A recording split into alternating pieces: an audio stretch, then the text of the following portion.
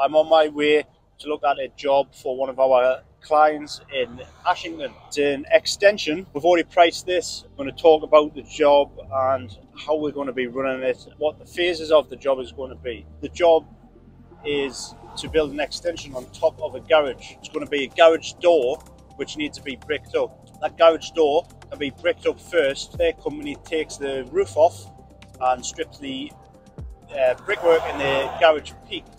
While they strip that back, and the scaffold goes up, ready for us to jump in there and start taking the extension up to wall plate.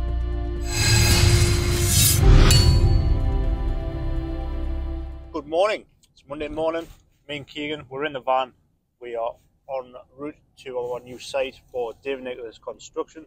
This is Nick, the gaffer. Phase one of this job is bricking up this garage door opening here. What we're going to be doing, cutting out these halves here so we can tool our new brick in. There will be a bit new brickwork here and here, sill height here, and we're going to have a window in here.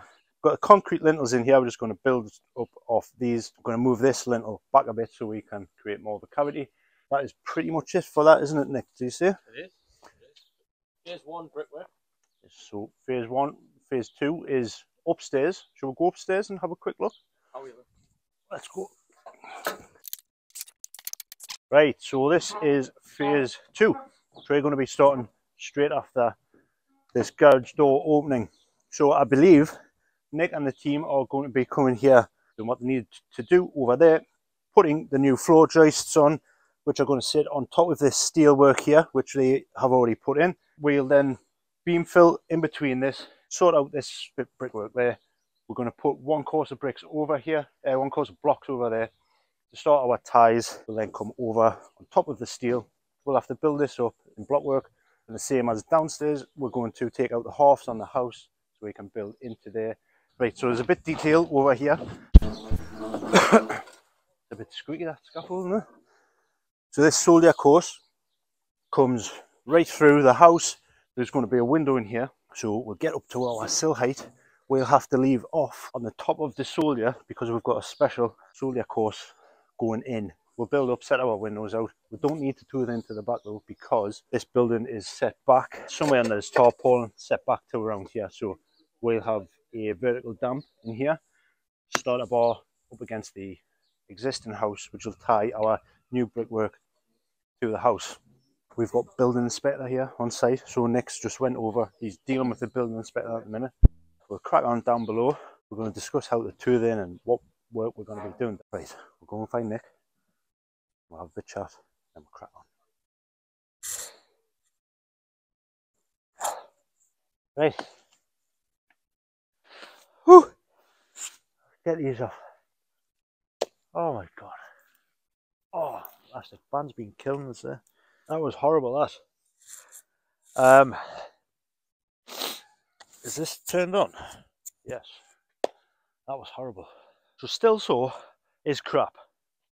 I established that after 20 minutes of trying to start the thing. It's rubbish. So we have been cutting out the toothings and cutting a vertical damp. We're going to have 70mm cavity here. Blockwork. It's going to be insulated on the inside and whatever they're doing. I'm going to take these out now, these halves, very, very carefully. And the same on this side here. We had to alter the concrete lintels. The bed on top of this lintel here was going to be too big, which is fine if you're going to lay it and then leave it. But we're not, we're going to build straight off. So we'll have to lift the lintels up a bit, pack them up, point it up, and set the size for the cavity. So now, because I'm very, very anxious of the time, I'm going to get these out and just get the brickwork in. Get the brickwork in. I'll forget about the blockwork for now in case we run out of time.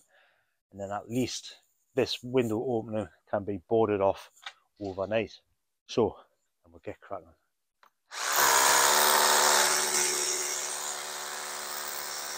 Right, what we're doing here, we've cut out every bed joint down here so we can take these halves out. Then what we want to do, we want to make sure when we're taking these that we don't crack any brickwork behind it or crack the half here, because we've got nothing under there now because we've cut that bed joint. So if we start hitting this, this is vulnerable to snap. Don't want that to snap, because if that snaps, we've then got to go take out more brickwork. For one, we don't want to do that. For two, it looks bad. You know, you can tell when the new brickwork's in.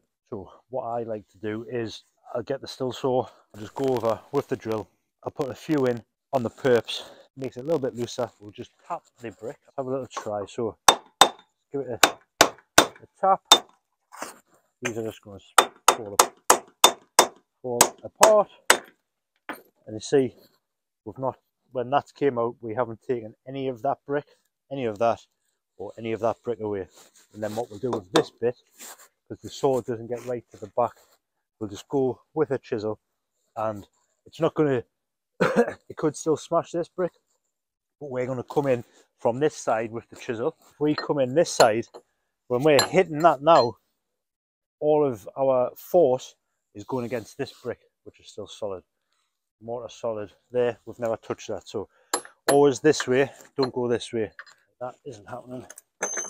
Change this to a different piece.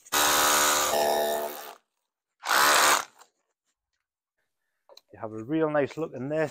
Here you can show we haven't damaged any of these faces on the brickwork. You want to make sure that the top of the brick has no mortar on, because when we come in with our new brick, we want it to come just nicely in.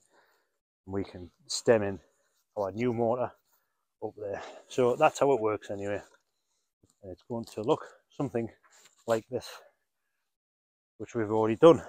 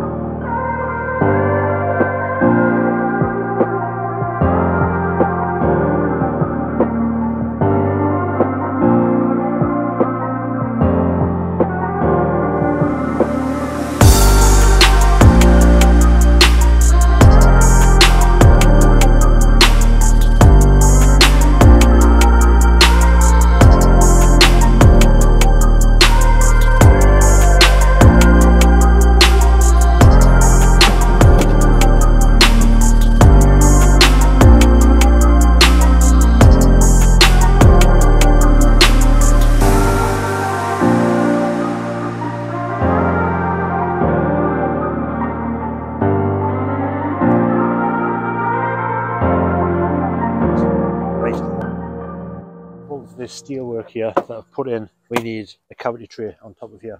Any steel work down there, if any water comes down this cavity and there's not a cavity tray in, it's just going to drop inside of the new building, which is no good. So we put this cavity tray in. It sits on top of our blockwork, comes down, and we are going to bed this on.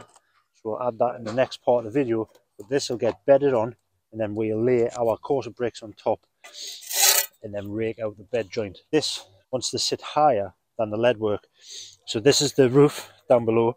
The lead work's going to come up, it's going to stand up 150, and then it wants to be tucked underneath the lead work there.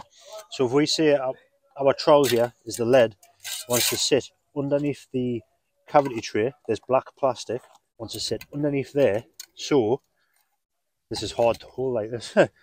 Right, so lead work, cavity tray. Any water that comes down comes onto the tray and out the weep holes, these weep holes, which I'll show you. It's going to come out on top of the lead, down the face of the lead, and then onto the roof. However, if you don't bed that down and you just put your damp straight on, lay coarser bricks and don't rake out the bed joint, and the roofer comes and grinds it out, he's going to grind away some of the bed joint, the cavity tray. It's going to ruin the tray and it's probably not going to work. So all of the time, bed the tray on so the roofer makes his life a lot easier. So slides it straight in, you lead mate it up, you water straight onto the lead and then out. The other scenario is roofer could put the lead work on top of the tray.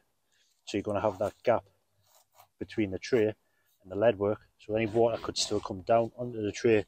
And if the lead work's higher than the damp, water will just come down underneath the lead, down the face of the brick and inside the building, which is not what we want.